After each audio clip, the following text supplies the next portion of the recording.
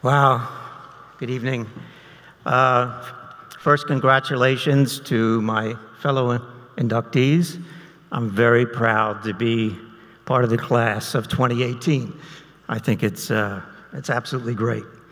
I want to thank all my friends and family, my sisters, my children, for being here tonight. It's extraordinary to share this evening. And I have to say that I've spent most of my life in what I refer to as Roger mode. My good friend Roger Penske's sharing the night with me. And Penske mode is that whenever you would win something or achieve something, you spend 30 seconds celebrating, and then you're figuring out how you're going to win the next race or beat the next competitor. I'll never forget, Roger, you and I in '94 took the famous or infamous Mercedes engine to Indy 500 with over 1,000 horsepower and won that race.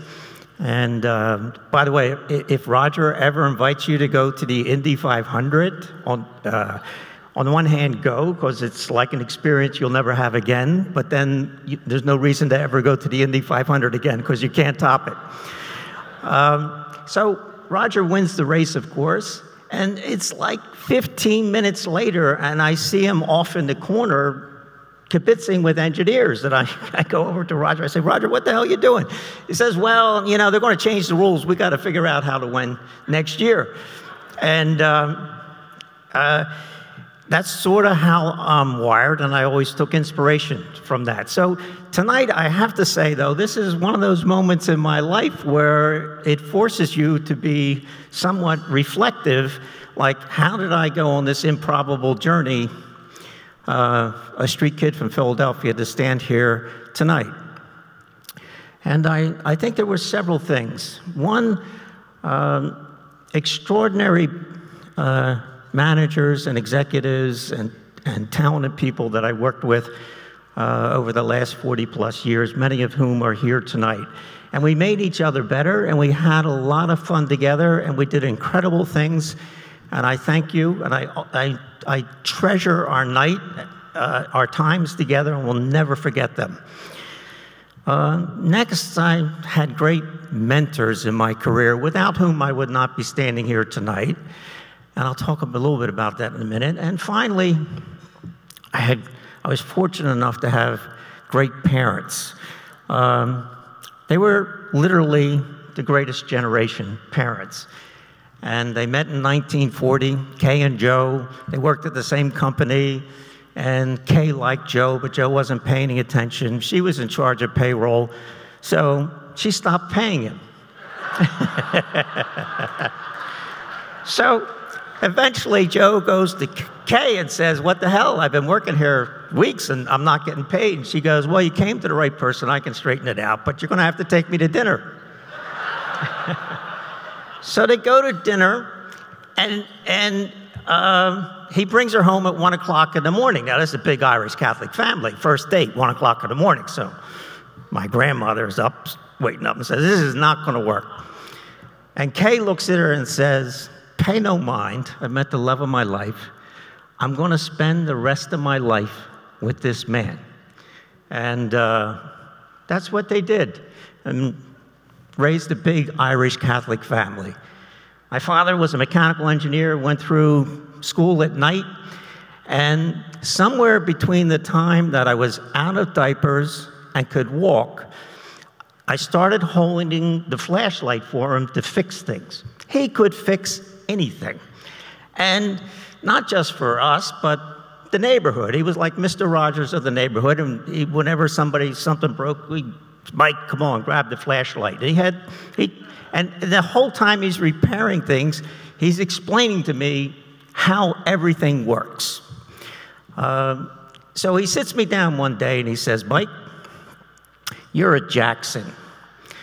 I said, okay, I got that part. Work will define you. If you want choices in work, you need an education.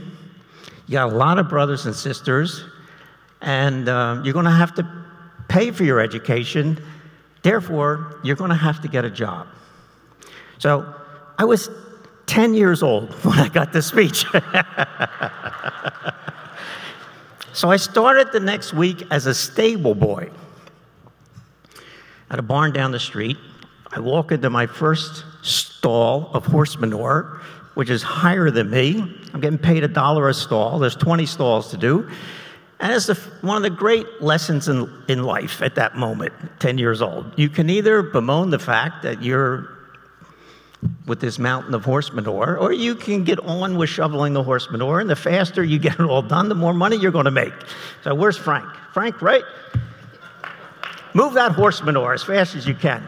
And this was one of the great lessons in my life that still to this day, when I find myself surrounded by horse manure, just start shoveling, and eventually you get to the other side.